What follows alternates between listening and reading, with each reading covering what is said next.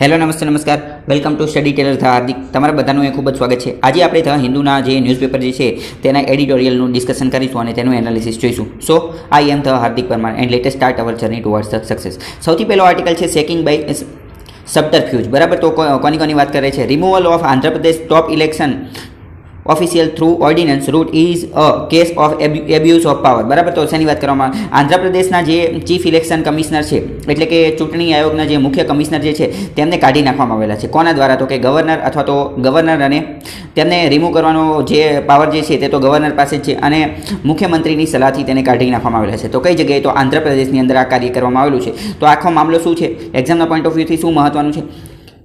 સ્ટેટના જે chief election commissioner જે છે તેનું બંધારણની અંદર કઈ જગ્યાએ તેમની કલમ છે, બરાબર। પછી જે કેન્દ્રના ચૂંટણી ચીફ ઇલેક્શન કમિશનર જે છે તેની શું કલમ છે, તેનું શું લેવા દેવા છે, તેમની પાસે કયા કયા પાવર્સ છે, તેમની પાસે કઈ કઈ શક્તિઓ છે, તેમને અપોઇન્ટમેન્ટ એટલે કે તેમની નિમણૂક કોણ કરે છે, તેમને કાઢવાનો પાવર કોની પાસે છે, શું આંધ્રપ્રદેશ દ્વારા આ જે મૂવ લાવવામાં આવી છે, આ જે પગલું ભરવામાં આવેલું છે, તો શું તે જ્યુડિશરી એટલે કે ન્યાયતંત્ર આની ઉપર શું ટિપ્પણી કરશે, અથવા બધી વસ્તુ શું છે, પરીક્ષામાં શું મહત્વનું છે, અથવા જનરલ નોલેજના પોઈન્ટ ઓફ વ્યૂથી, અથવા તો ભારતના નાગરિક હોવાના મામલે તમારે કઈ કઈ વસ્તુ જાણવા જેવી જરૂરી છે તે આપણે જોઈશું। So let us start. સૌથી પહેલાં જોઈએ તો મેં તમને પહેલાં જ કહી દીધું કે આંધ્રપ્રદેશની અંદર આ ચીફ ઇલેક્શન કમિશનર એટલે કે રાજ્યના જે મુખ્ય ચૂંટણી અધિકારી જે છે કમિશનર તેમને કાઢવામાં આવેલો છે। તો અહીંયા કીધું છે કે એને ઓર્ડિનન્સ એટલે કે તમને ખબર હશે ઓર્ડિનન્સ દ્વારા તેમને બહાર કાઢવામાં। ઓર્ડિનન્સ એટલે શું? તો ઓર્ડિનન્સ કેન્દ્રની અંદર રાષ્ટ્રપતિ દ્વારા લાવવામાં આવે છે 1, 2, 3 123 નંબરની કલમ દ્વારા લાવવામાં આવે છે। કઈ? 1, 2, 3 એટલે કે 123 નંબરની કલમ દ્વારા। જ્યારે રાજ્યની અંદર ઓર્ડિનન્સ કોના દ્વારા લાવવામાં આવે છે? રાજ્યની અંદર ઓર્ડિનન્સ ગવર્નર દ્વારા લાવવામાં આવે છે। કોના દ્વારા? ગવર્નર। તેની કલમ છે 213, બરાબર। તો આંધ્રપ્રદેશની અંદર આ 213 નંબરની કલમનો ઉપયોગ કરી અને ઓર્ડિનન્સ લાવવામાં આવેલો છે। ઓર્ડિનન્સ લાવવામાં આવેલો છે શેની માટે? તો કે આમને હટાવવા માટે। કોને? તો કે સ્ટેટ ચીફ ઇલેક્શન કમિશનર, બરાબર। સ્ટેટ ચીફ ઇલેક્શન કમિશનરને તો અહીં આપેલું છે કે એ જે છે એ case of abuse of power, abuse એટલે કે દુરુપયોગ કરો, અબ્યુઝનો મતલબ શું? દુરુપયોગ કરો, પાવરનો દુરુપયોગ કરેલો છે, બરાબર। ઓર્ડિનન્સ રૂટથી આ જે કાર્ય કરવામાં આવેલું છે તેનો, બરાબર। અહીંયા જો એસઈસીનો મતલબ તમે સમજી લેજો। હવેથી હું પણ આગળથી એસઈસી જ બોલીશ। એસઈસીનો મતલબ સ્ટેટ ઇલેક્શન કમિશનર એટલે કે રાજ્યના જે મુખ્ય ચૂંટણી આયોગ હોય, રાજ્યનું જે મુખ્ય ચૂંટણી આયોગ હોય તેની વાત કરવામાં આવેલી છે, બરાબર। પહેલાં હું તમને થોડીક બેઝિક માહિતી આપી દઉં તો કેન્દ્ર સરકારની અંદર કેન્દ્રની અંદર, બરાબર, કેન્દ્ર લેવલે એટલે કે દિલ્હીની અંદર ભારતના બંધારણની અંદર એવું લખેલું છે 324 નંબરની કલમમાં, કઈ 324 નંબરની કલમની અંદર એવું લખેલું છે કે એક ચૂંટણી આયોગ બનાવવાની જરૂર પડશે। ચૂંટણી આયોગ બનાવવાની જરૂર પડશે એટલે કે ઇલેક્શન કમિશન, જેને આપણે ઈસી કહીએ છીએ। ઈસી એટલે કે ઇલેક્શન કમિશન। એવું ક્યાં કીધું છે? 324 નંબરની કલમમાં। જે કેન્દ્ર લેવલે હશે તેનું કાર્ય શું હશે? તો કે રાષ્ટ્રપતિ એટલે કે president, vice president, member of parliament એટલે કે સંસદ સભ્યો અને વિધાનસભાઓ અને વિધાન પરિષદની ચૂંટણી કરાવવાનું। કોની ચૂંટણી કરાવવાની? બરાબર। તો કે Lok Sabha, Rajya Sabha, president, vice president, પછી વિધાનસભા અને વિધાન પરિષદ, આ બધાની ચૂંટણી કરાવવાનું કાર્ય કોનું છે? સ્ટેટ ઇલેક્શન કમિશનનું, જે 324 નંબરની કલમની અંદર જે છે એટલે કે કેન્દ્રીય ચૂંટણી આયોગનું આ કાર્ય છે। તો આની સાથે સાથે તે એક સુધારો કરવામાં આવેલો હતો અને આ જે સુધારા દરમિયાન સ્ટેટ ઇલેક્શન કમિશનને પણ આવી પાવર આપવામાં આવી। સ્ટેટ ઇલેક્શન કમિશન નામની એટલે કે રાજ્ય ઇલેક્શન કમિશન, રાજ્ય ચૂંટણી આયોગ નામની નવી સંસ્થાની સ્થાપના કરવામાં આવી। તો આ જે નવી સંસ્થાની સ્ટેટ ઇલેક્શન કમિશન જે છે આનું કાર્ય શું છે? આનું કાર્ય છે તાલુકા પંચાયત, જિલ્લા પંચાયત અને ગ્રામ પંચાયત, આની જે ચૂંટણી જે છે આ ચૂંટણી કરાવવાનું કાર્ય કોનું છે? સ્ટેટ ઇલેક્શન કમિશનનું એટલે કે લોકલ બોડીઝનો મતલબ ગ્રામ પંચાયત, તાલુકા પંચાયત અને જિલ્લા પંચાયત, આને લોકલ બોડી કહેવાય। લોકલ બોડી એટલે શું? તાલુકા પંચાયત, ગ્રામ પંચાયત અને જિલ્લા પંચાયત, આ ત્રણેયની જે ચૂંટણી કરાવવાનું કાર્ય એસઈસીનું છે એટલે કે સ્ટેટ ઇલેક્શન કમિશનનું છે। તો આનો અહીંયા કંઈક મુદ્દો છે તો આપણે જોઈએ, બરાબર। કોન્ફ્લિક્ટ બિટવીન, તો એ કોન્ફ્લિક્ટ એટલે કે અત્યારે વિવાદ કોની વચ્ચે? તો બિટવીન ઇલેક્શન કમિશનર આંધ્રપ્રદેશના કોણ હતા? તો કે રમેશ કુમાર ત્યાંના ઇલેક્શન કમિશનર હતા। તેમનો કોન્ફ્લિક્ટ હતો કોની સાથે? તો કે સીએમ એટલે કે ચીફ મિનિસ્ટર એટલે કે મુખ્યમંત્રી સાથે। ત્યાંના મુખ્યમંત્રી કોણ? જગન મોહન રેડ્ડી સાથે તેમનો વિવાદ હતો એટલે કે બે એકબીજાની આમને સામને હતા। એક તો કે એક બાજુ રમેશ કુમાર હતા અને એની સામે હતા જગન મોહન રેડ્ડી, બરાબર। તો આ તમને ખબર હોવી જોઈએ। તો ગવર્નર ટુ ઇસ્યુ એટલે જે ત્યાંના સીએમ એટલે કે જે મુખ્યમંત્રી રહ્યા તેમને ગવર્નરને કીધું કે અત્યારે તાત્કાલિક ઓર્ડિનન્સ કાઢો। અને આની અંદર જો સૌથી પહેલાં તો જે SEC એટલે કે સ્ટેટ ઇલેક્શન કમિશનર જે છે એ કંઈ એવા કોઈ આલતુ ફાલતુ વ્યક્તિ નથી કે બરાબર સરકારને જ્યારે મન ફળી ગયું તો તેમને બહાર કાઢી દીધા, તેમની પાસેથી પાવર છીનવી લીધા. આ જે પોસ્ટ જે છે એ એક પાવરફુલ પોસ્ટ છે, બરાબર. કારણ કે ચૂંટણી ઇલેક્શનનું રેગ્યુલેશન ને આ બધું કરવાનું તો પાવરફુલ પોસ્ટ છે. એમને કંઈ મજા આવે ત્યારે કાઢી શકાય એવું હોય નહીં, બરાબર.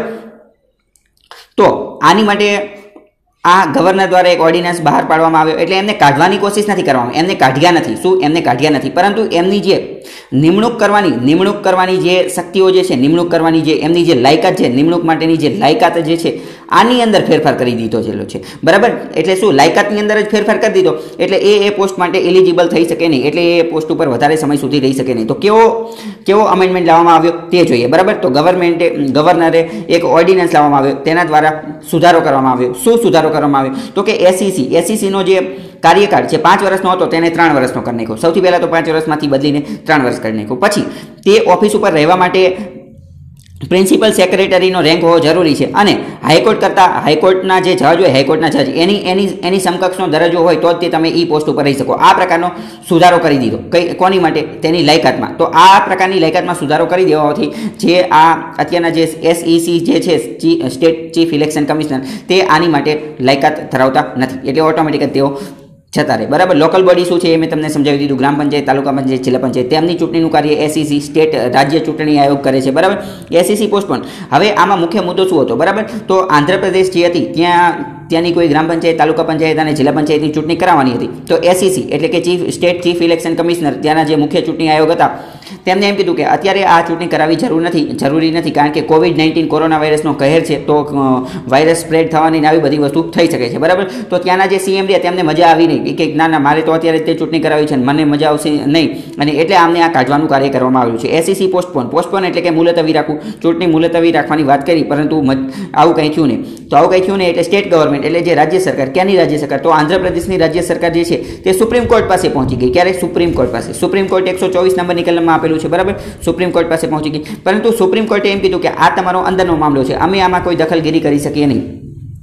અને જ્યારે 73મો અને 74મો બંધારણીય સુધારો કરવામાં આવેલો હતો, તો 73મા બંધારણીય સુધારાની અંદર ગ્રામ પંચાયત અને આ બધાની સ્થાપના કરવામાં આવેલી હતી, અને 74મા સુધારાની અંદર નગરપાલિકા અને એની સ્થાપના કરવામાં આવેલી હતી, બરાબર. તો એટલે કે 73મો જે સુધારો જે છે એ ગામડા માટે છે અને 74મો જે સુધારો જે છે તે શહેર માટે છે. કારણ કે 73મા સુધારા મુજબ જે ગ્રામ પંચાયત આ બધી વસ્તુ જે છે તે ગામડામાં હોય છે, કઈ જગ્યાએ? ગામડામાં. જ્યારે 74મા સુધારા મુજબ નગરપાલિકા જે છે તે કઈ જગ્યાએ હોય છે? તે શહેરમાં હોય છે. તો આટલી વસ્તુ તમને ખબર હોવી જોઈએ. તો આમાં મુખ્ય મુદ્દો શું હતો તે જોઈએ. તો જ્યારે આ 73મો અને 74મો જ્યારે સુધારો કરવામાં આવ્યો ત્યારે તે આ સુધારાની અંદર તે એવું કીધું હતું કે આની અંદર જો ચૂંટણીની અંદર કોઈ પણ પ્રકારનો બબાલ થશે અથવા કોઈ પણ પ્રકારનો કોન્ફ્લિક્ટ અથવા કોઈ પણ આવું થશે તો સુપ્રીમ કોર્ટ આવા મુદ્દાને કોર્ટની અંદર પડકારી શકાશે નહીં, બરાબર. કોર્ટ આની અંદર ઇન્ટરફિયર કરશે નહીં, કારણ કે આ લોકલ ગવર્મેન્ટનો મામલો છે, બરાબર.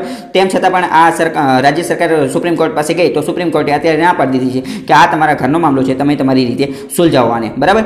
આગળ શું થયું તે જોઈએ. તો however the chief CM has no legal right to terminate the SEC's tenure. એટલે કે CM પાસે કોઈ એવી સત્તા નથી કે તે જે આ SEC જે છે તેનો ટેન્યુઅર તેનો જે કાર્યકાળ છે તેને બંધ કરી શકે અથવા તેની ઉપર પૂર્ણાહુતિ મૂકી શકે. The constitution max the holder of that post removable only in the same manner as a high court of જજ, બરાબર.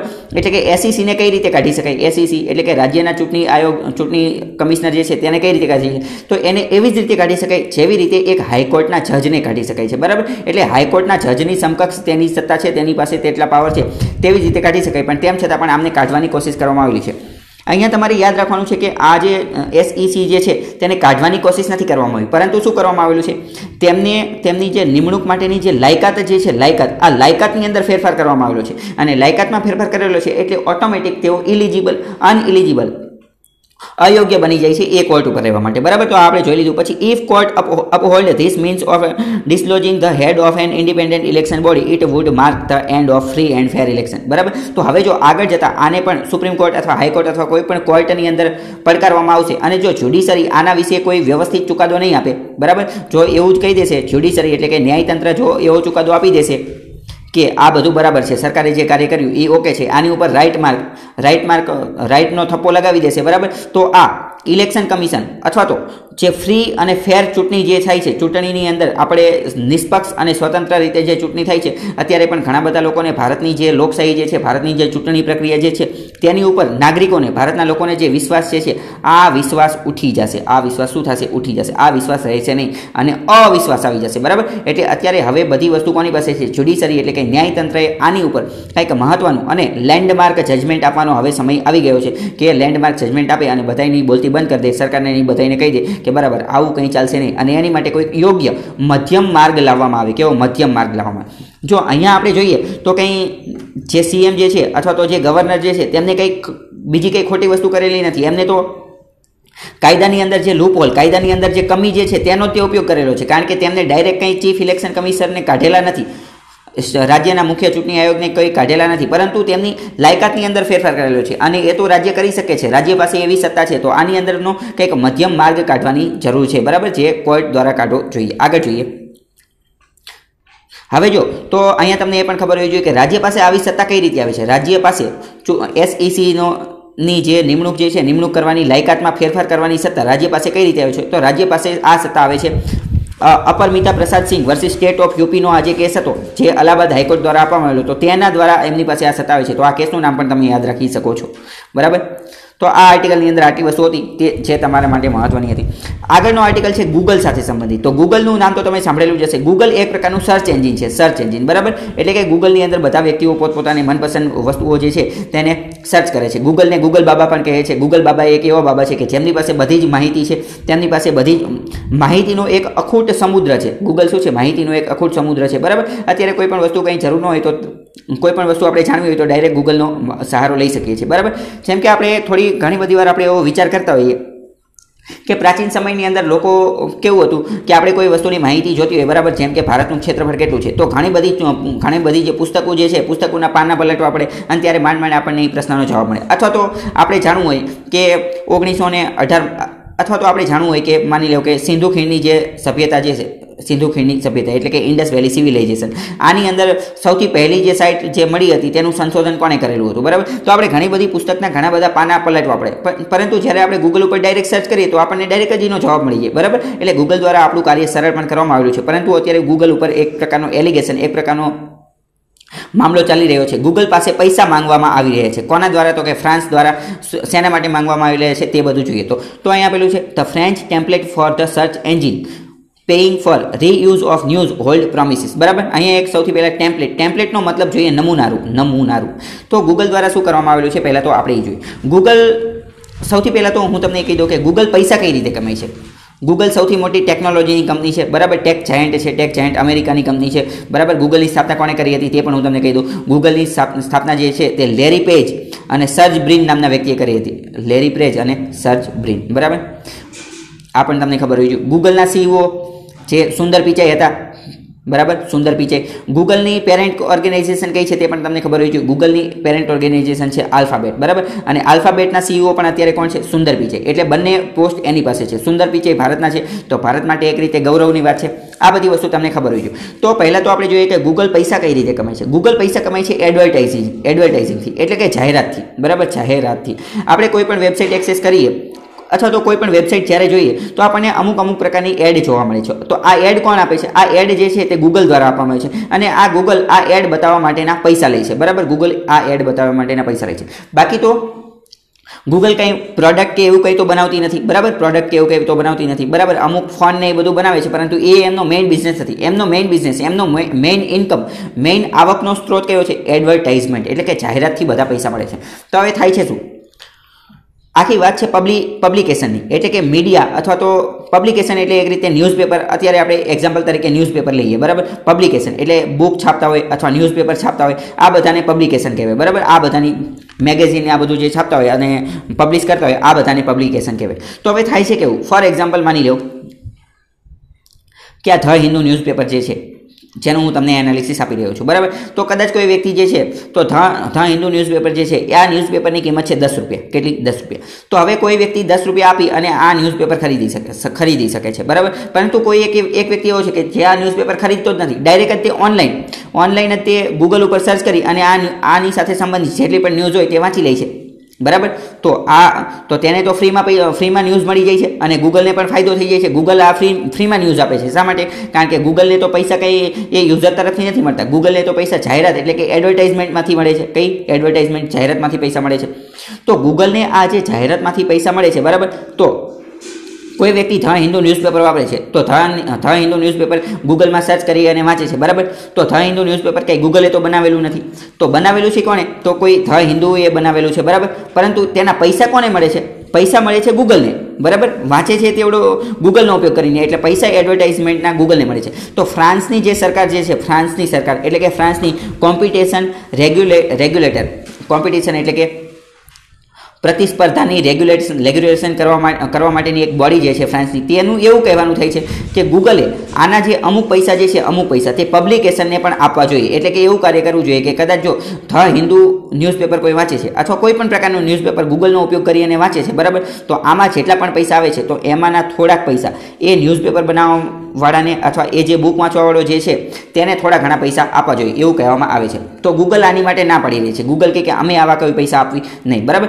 ગૂગલનો સામે એવો તર્ક છે કે અમે તમને નથી કહેતા કે તમે ગૂગલ ઉપર આવી અને આ ન્યૂઝપેપર પબ્લિશ કરો. એ ગૂગલનો ડાયરેક્ટ એવું કહે છે કે જ્યારે તમે અમારી આ જે સાઇટ ઉપર આવી અને આ બધી વસ્તુ જ્યારે પબ્લિશ કરો છો, બરાબર, ત્યારે અમે પહેલાં જ તમને કહીએ છીએ કે અમે આ વસ્તુનો ઉપયોગ કરીશું કોઈ બીજા યુઝર સુધી પહોંચાડવા માટે. જ્યારે કોઈ યુઝર આ પ્રકારનો કીવર્ડ સર્ચ કરશે તો અમે તેને બતાવવા માટે તમારી આ જે વસ્તુ જે છે, તમારી જે માહિતી જે છે તેનો ઉપયોગ કરીએ છીએ અને ત્યારે તે તમે એગ્રી આપી દો છો, બરાબર. તો અમે તો કંઈ તમને સામે ચાલીને બોલાવવા આવતા નથી કે તમે અમારા પાસે આવો અને અમને આવી બધી ન્યૂઝપેપરને એવું આપો. ગૂગલનો તર્ક આવો છે કે અમે તેમને કોઈને સામેથી જઈને બોલાવતા નથી અને જો તમને અમારી આ પોલિસીથી પ્રોબ્લેમ હોય તો તમે અમારી પાસે આવું કોઈ પબ્લિશ કરો નહીં, બરાબર. મતલબ કે બંને પોતપોતાની રીતે સાચા છે, પરંતુ માનવતાની દ્રષ્ટિએ જોઈએ તો ગૂગલને તો વધારે પૈસા મળે છે, તો થોડા પૈસા પબ્લિકેશનને દેવામાં કંઈ જાતું નથી, બરાબર. તો આવી કઈ વસ્તુ છે. અને તો આર્ટિકલની અંદર રાઇટર દ્વારા એવું કહેવામાં આવે છે અને ફ્રાન્સની જે કંપની જે છે, ફ્રાન્સની જે બોડી, તેના દ્વારા પણ એવું કહેવામાં આવે છે કે ગૂગલ જે છે એ એક પાવરફુલ કંપની છે, પાવરફુલ જાયન્ટ છે અને ટેક જાયન્ટ છે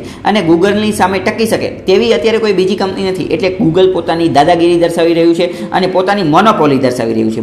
મોનોપોલીનો મતલબ શું? મોનોપોલીનો મતલબ જ્યારે એક જ કંપની હોય, એક જ કંપનીનું રાજ હોય, એક જ કંપનીનું રાજ, તો તે પોતાની ધારે તેવી રીતે કાર્ય કરી શકે છે. જેમ કે જો આપણે પ્રાચીન સમયની અંદર જોઈએ તો ભારત અંગ્રેજોનું ગુલામ હતું. તો અંગ્રેજોની અંદર પણ અંગ્રેજો એટલે કે બ્રિટનનું ગુલામ હતું, એટલે કે યુકે એટલે કે યુનાઇટેડ કિંગડમ.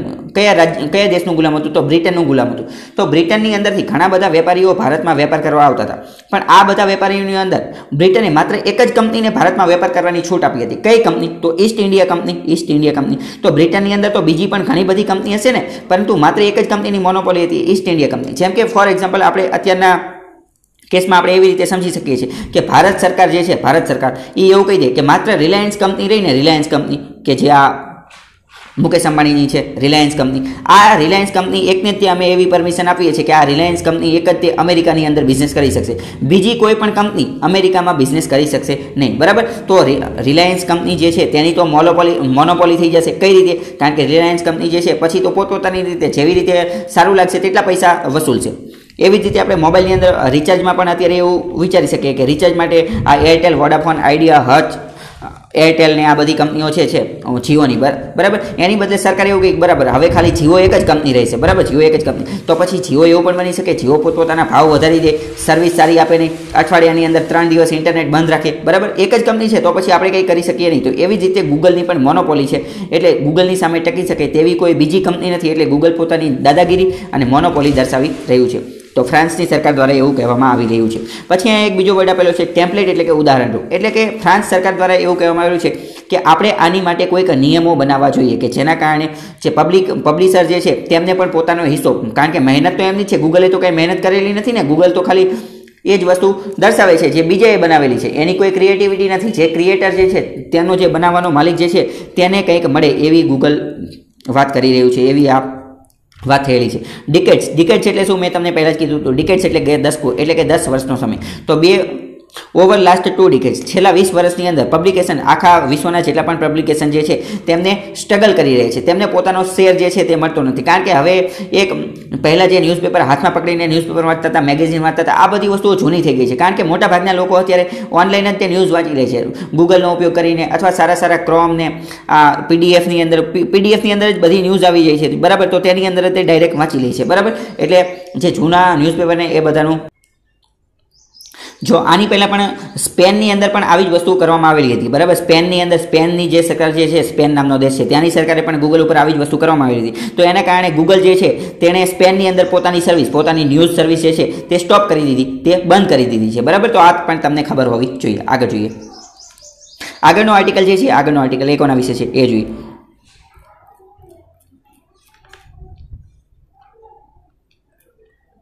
તો આગળનો આર્ટિકલ જે છે એ અહીંયા ડૉક્ટર બાબા સાહેબ આંબેડકર, કે જેને આપણે ડૉક્ટર બી આર આંબેડકર, કે જેને બંધારણના ઘડવૈયા, ભારત રત્ન, બંધારણના શિલ્પી, આ બધા તરીકે ઓળખીએ છીએ. તો તેના વિશે આ આર્ટિકલ છે. તો આજે જે ડૉક્ટર બાબા સાહેબ આંબેડકર અથવા તો જે ડૉક્ટર બી આર આંબેડકર જે છે તેમની 129મી જન્મ જયંતિ છે. કેટલી? 129, 129મી જન્મ જયંતિ છે. એટલે કે આજે તેમનો હેપી બર્થડે છે. કેટલા નંબરનો? 129 નંબરનો છે. તો તેના વિશે આર્ટિકલ આપેલો છે કે without the Poona packed, Poona packed એટલે કે પૂના કરાર વિશે વાત કરવામાં આવેલી છે. તો આપણે આર્ટિકલની અંદર જાણીશું પૂના કરાર કોની વચ્ચે થયો હતો, શા માટે થયો હતો, ક્યારે થયો હતો, ગાંધીજીએ આમરણાંત ઉપવાસ શા માટે કર્યા હતા, અત્યાર સુધીમાં ગાંધીજીએ આમરણાંત ઉપવાસ કેટલી વાર કરેલા છે, શા માટે કરેલા છે, આ બધી વસ્તુઓનું એનાલિસિસ જોઈશું, બરાબર. તો અહીંયા શું આપેલું છે?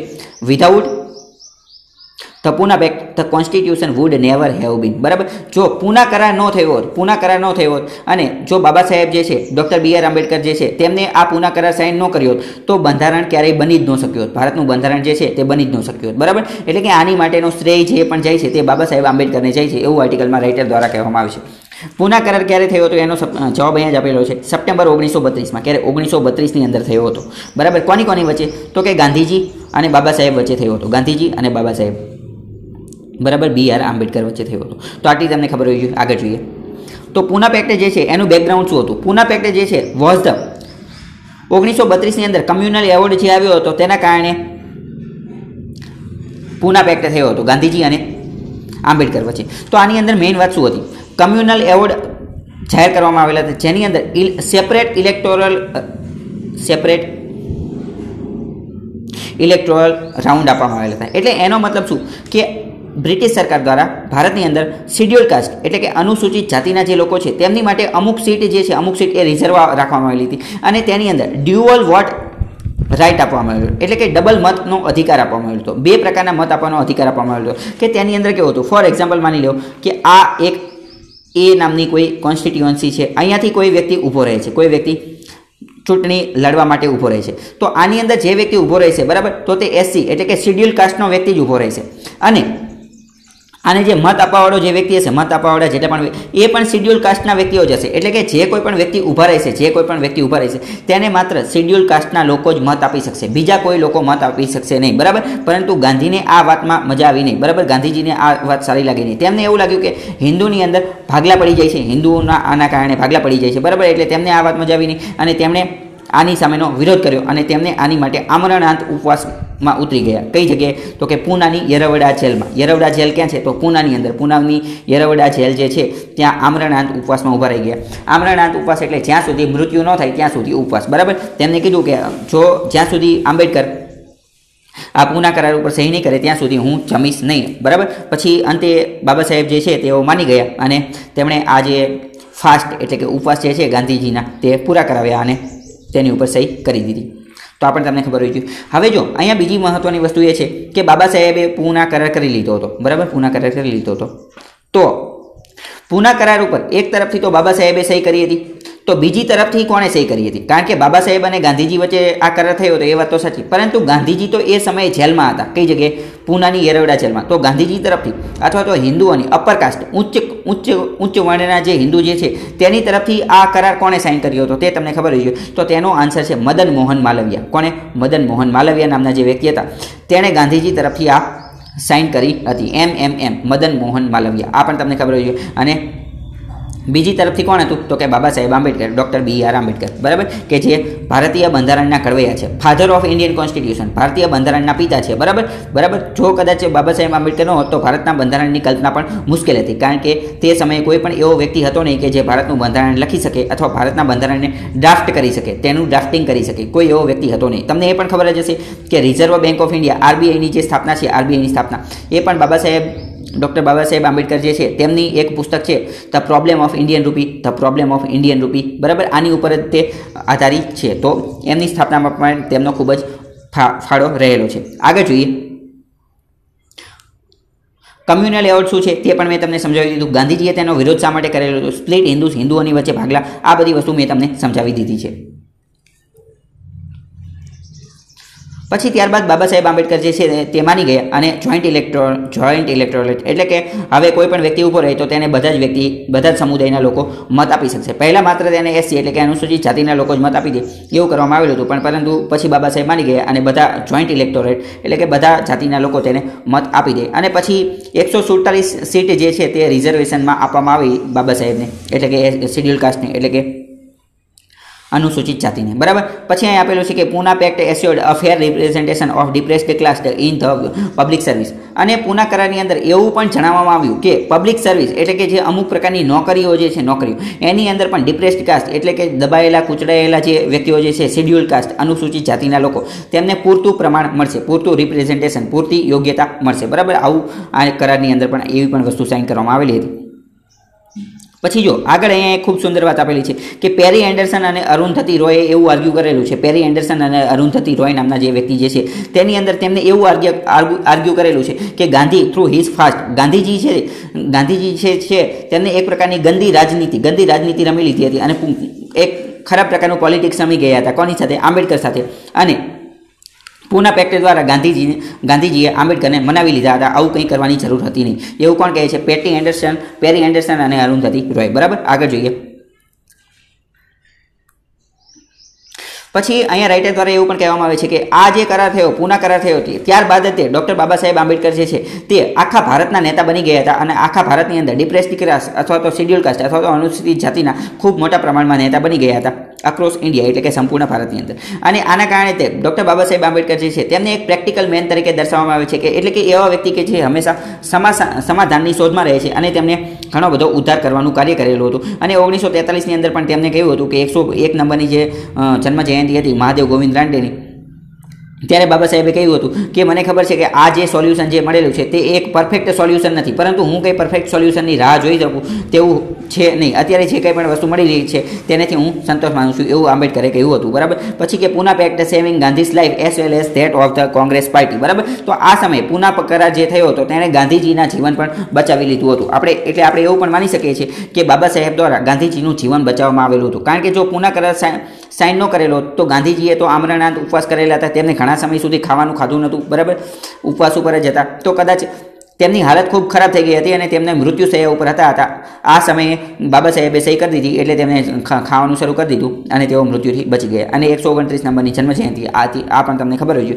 અને પૂના કરાર થયો ત્યારબાદ જ તે બંધારણ સભાની આ બધું સ્થાપના થયું અને બંધારણ સભાના સભ્ય બન્યા. જો પૂના કરાર ન થયો તો બાબા સાહેબ જે છે તેમને તો સેપરેટ ઇલેક્ટોરેટ મળી ગયું હોત. બરાબર. તો તેઓ તેના કાર્ય હતો. અને બીજું એ પણ ખબર હોવી જોઈએ કે બંધારણ જે ભારતનું અત્યાર સુધી ટકી રહ્યું છે અને ભારતનું બંધારણ કે જેની વિશ્વમાં પણ ચર્ચા થાય છે, વિશ્વનું સૌથી લાંબુ અને સૌથી સારું બંધારણ માનવામાં આવે છે, સૌથી મોટું લોકતંત્ર, વિશ્વનું સૌથી મોટું લોકતંત્ર કે જે ભારત છે, તો તેના બંધારણના જે ઘડવૈયા બાબા સાહેબ આંબેડકર જે છે તો તેમની આ જન્મજયંતિ છે તો તેના વિશે આપણે વાત કરવી જરૂરી છે. આગળ જોઈએ.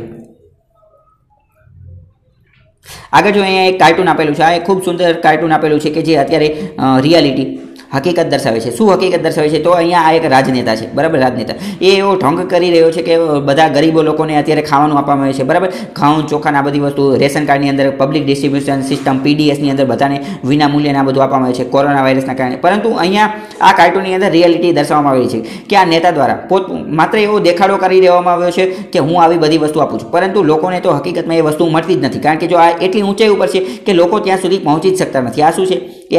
FCIનો મતલબ ફૂડ કોર્પોરેશન ઓફ ઇન્ડિયા કે જે આ બધા સસ્તા અનાજની દુકાનની અંદર ખોરાક પહોંચાડવાનું આ બધું કાર્ય કરે છે. બરાબર. FCI શું છે? Food corporation of India. કાર્ય શું છે? સસ્તા અનાજની દુકાનોમાં ખોરાક પહોંચાડવાનું કાર્ય છે. બરાબર. તો આ પણ તમને ખબર હોવી જોઈએ. બરાબર. આગળ હવે એક આર્ટિકલ છે તે આપણે જોઈએ.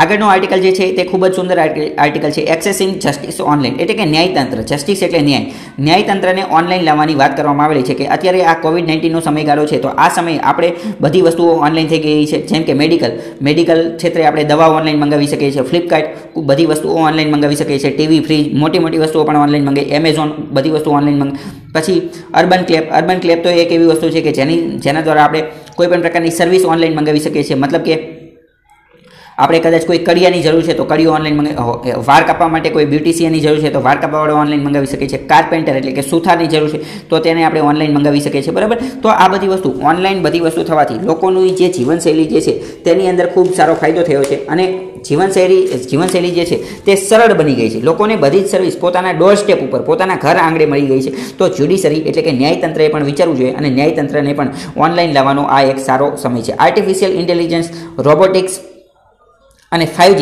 આ બધાની સમયની અંદર આગળનું જે ભવિષ્ય જે છે તે ઓનલાઈનનું રહેલું છે એવું આર્ટિકલમાં રાઇટર દ્વારા કહેવામાં આવ્યું છે. તો ભારતે કન્વેન્શનલ કોર્ટ એટલે કે ભારતની જે પરંપરાગત કોર્ટ જે છે, પરંપરાગત કોર્ટ એટલે કે જ્યાં જજ જે છે એ બેઠા હોય અને આજુબાજુમાં વકીલ હોય અને બધા લોકો હોય કેસ લડતા હોય, તો એમાંથી થોડું બહાર આવી અને ઓનલાઈન એટલે કે ઈ કોર્ટ વિશે પણ વિચારવાની જરૂર છે. ઈ કોર્ટ એટલે કે ઇલેક્ટ્રોનિક કોર્ટ, આના વિશે વિચારવાની જરૂર છે એવું રાઇટર કહે છે. તો અહીં જો શું આપેલું છે, technology however now provides us N opportunity to meet the challenges head of એટલે કે ચેલેન્જને મીટ કરવા માટેની શક્તિ આપેલી છે. અહીંયા એક ખૂબ સુંદર વાત આપેલી છે કે કેરાલા હાઈકોર્ટ જે છે, કેરાલાની હાઈકોર્ટ, તેમણે આ એક પહેલ કરી દીધી છે કે Kerala high court did exactly that on March 3, 2020 created history not by conducting proceeding through video conferencing but also live streaming the proceedings. બરાબર, તો કે સૌ પ્રથમ કેરાલા હાઈકોર્ટ, કેરળની જે હાઈકોર્ટ જે છે તેણે ઓનલાઈન ચુકાદો આપવાનું કાર્ય કરેલું છે. ઓનલાઈન કોર્ટની મિટિંગ એડજસ્ટ કરી અને સાથે સાથે તેનું લાઈવ સ્ટ્રીમિંગ પણ કરી દીધું એટલે લોકો પણ તેની હિયરિંગને આ બધું જોઈ શકે તેવું કરવામાં આવેલું છે. તો એવો ક્વેશ્ચન પૂછે કોણે કરેલું છે, તો કે 2020ની અંદર કેરળ હાઈકોર્ટે આ કાર્ય કરેલું છે. બરાબર, તો તેની અંદર જજીસ એટલે કે જજ જે છે તેણે પણ તેની સાથે તેમાં ભાગ લીધો હતો. તેમના ઘરેથી તે કેસને એ બધું સાંભળ્યું હતું, કારણ કે અત્યારે તો લોકડાઉનમાં કંઈ વસ્તુ ખુલ્લી નથી તો ક્યાંય જઈ શકાય નહીં કે. અને 30 અર્જન્ટ મેટર સાંભળ્યા હતા. ટોટલ કેટલા? 30 જેટલા કેસ સાંભળ્યા હતા. કેવા કેસ? તો કે બેલ એટલે કે કોઈને જમાનત આપવાની હોય, બરાબર, કોઈને રજાને એ બધું આપવાનું હોય, કોઈ કેદીને જમાનત આપવાની હોય તો બેલ વિશેના કેસ સાંભળ્યા હતા. પછી રીટ વિશેના કેસ સાંભળ્યા હતા. અને આની અંદર જે વકીલ જે હતા, વકીલે પણ આની અંદર વિડીયો કોન્ફરન્સિંગની અંદર ભાગ લીધો હતો અને પોતાની દલીલો રજૂ કરી હતી. આ પણ તમને ખબર હોય.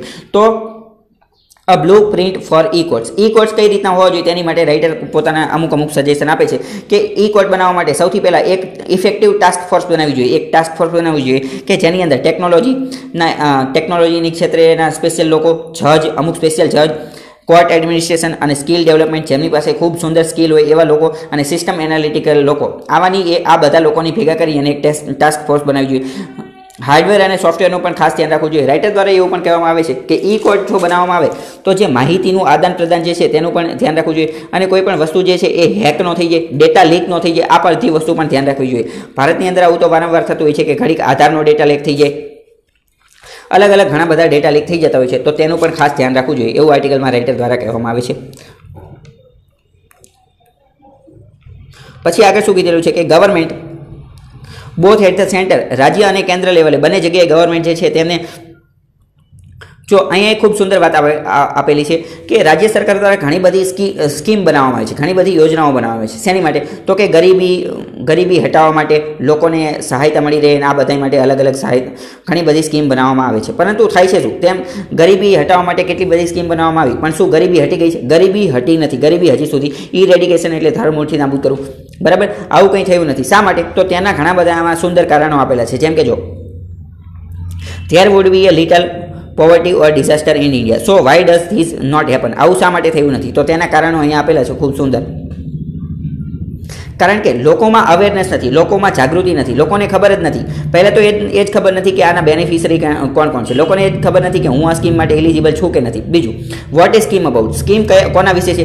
How does one can apply? સ્કીમની ઉપર સ્કીમ માટે એપ્લાય કઈ રીતે કરવું, એપ્લિકેશન ફોર્મ કઈ રીતે ભરવું, where does one procure the application form? Application form ક્યાંથી લેવાનું, એ પણ ફોર્મ ભર્યા પછી આગળનું સ્ટેપ શું તે પણ નથી ખબર. Within what time is the authority expand two respond? કેટલા સમયની અંદર ઓથોરિટી આ ફોર્મ ભર્યાના રિસ્પોન્ડ આપશે? ફોર્મ ક્યાંથી મળશે? ફોર્મ કેવી રીતે ભરવાનું? કારણ કે ભારતની અંદર ઘણા બધા લોકો અભણ પણ છે.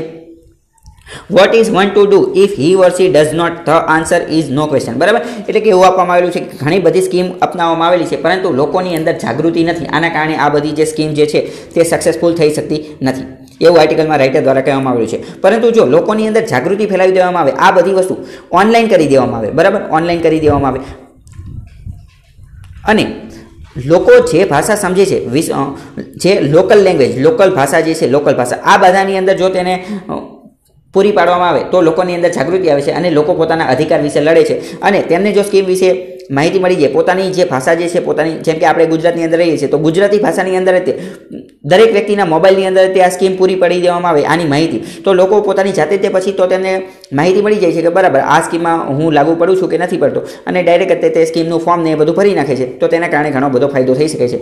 એટલે કે ઓનલાઈન આવવાથી ઘણી બધી વસ્તુ થઈ શકે છે. અને તો હવે તમારો એ પણ પ્રશ્ન હશે કે યોજના અને ન્યાય આને શું લેવા દેવો? તો રાઇટર દ્વારા એવું કહેવામાં આવે છે કે જો આ બધી યોજનાનું યોગ્ય રીતે ઇમ્પ્લિમેન્ટેશન એટલે કે અમલીકરણ કરવામાં આવશે તો મોટાભાગના લોકોને ઓટોમેટિક જ તે ન્યાય મળી જશે. કારણ કે અન્યાય થવાનું એક મોટું કારણ શું છે? અન્યાય થવાનું એક મોટું કારણ છે ગરીબી. જો ગરીબી અને ભૂખમરો આ બધું દૂર થઈ જશે તો ન્યાયનું પ્રમાણ વધી જશે, અન્યાય જે છે તે ઘટી જશે. બરાબર, તો ગરીબી અને ભૂખમરો જે છે તે દૂર કરવા માટે ઘણી બધી યોજનાઓ તો છે તે. તો આ બધી યોજનાને જો યોગ્ય પદ્ધતિસર અમલીકરણ કરવામાં આવે, લાગુ પાડવામાં આવે તો આ બધી વસ્તુ દૂર થઈ જશે. અને અમલીકરણ કરવા માટે, લાગુ પાડવા માટે આવી રીતે ઓનલાઈન લાવવાની જરૂર છે.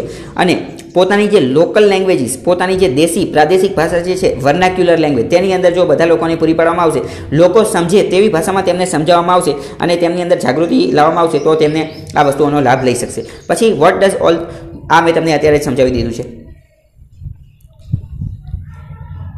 તો આ જેટલી પણ વસ્તુ હતી તે આપણે જોઈ લીધી છે. તો આજના ધ હિન્દુ એનાલિસિસની અંદર જેટલી મહત્વની વસ્તુ હતી તે બધી મેં તમને સમજાવી દીધી છે. તો આશા કરું છું કે તમને કંઈક નવી વસ્તુ જાણવા મળી રહેશે. સો તમને જો આ વિડીયો પસંદ આવે તો તમે આ વિડીયોને લાઇક કરી શકો છો અને આ ચેનલને સબસ્ક્રાઇબ પણ કરો અને તમારા મિત્રો સાથે આ વિડીયોને શેર કરો.